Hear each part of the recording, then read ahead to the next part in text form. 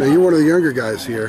Yes, so when you come to a camp like this, I would imagine the opportunity to compete with older guys, a lot of quality older guys, is something that drives you. Yeah, I mean, at such a young age, it's always good to come out here and compete with some of the best players around. So,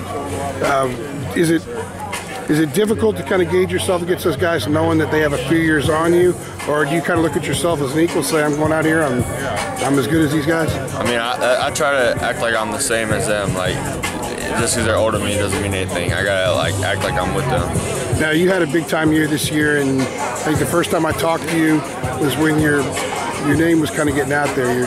Your stature, I guess, was growing. Where are things now with you as far as the schools that are reaching out to you, the kind of contact you're having from other schools as opposed to early last fall when you were trying to just starting to get your name out there? Yeah, there's a few more schools that, a few more SEC schools that have come in touch with me. I mean, it's obviously the recruiting process has gotten bigger since when you're talking in the fall. Yeah. So it's going fast. Your relationship with North Carolina, I know that you went to a game last year, I believe, right? And you've been in touch with them some. What is that relationship like at this stage? It's actually a really good relationship. I've been up there a few times this spring. Actually went to a few games last fall. So, I mean, I have a good relationship with their quarterback coach, Coach Heckendorf, and their receiver coach, Coach Brewer. How important is it to you to stay close to home eventually when you make a decision? I mean, I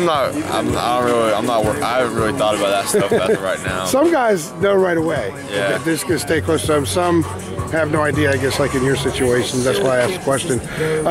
You're going to have opportunities, though, eventually to go a lot of places. What are some of the other schools, the bigger name programs that have reached out to you? Recently, Georgia and Clemson have. Georgia and Clemson. And going back to Carolina, what do you like about what they do offensively?